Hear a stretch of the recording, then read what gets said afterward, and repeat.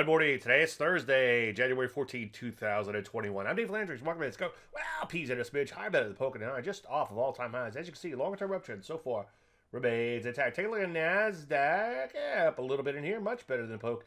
NEI just off of all-time highs. So far, so good. Big blue arrow continues to point higher there. Let's take a look at the Rusty. Bringing up the rear. Well, not quite. Off about 0.75% yesterday. But so far, so good. As you can see, nice little rally. Had us a little bit of a flag in here. Longer term uptrend obviously remains intact. Metals and mining pulling back in here a little bit, looking pretty good. Gold and silver though, notwithstanding, not looking so hot in here. I would avoid those areas at least for now. Biotech just off of all-time highs, and many tech areas at or near new highs, as you would expect with NASDAQ at or near new highs. So what do? Well, continue to follow along. But hey, make sure you take some partial profits as offered. He tried to say, ooh, chart show later tonight. I hope to see you there. Any questions? David@Atlanta.com. I'm Dave Landry. You started Mark Minute.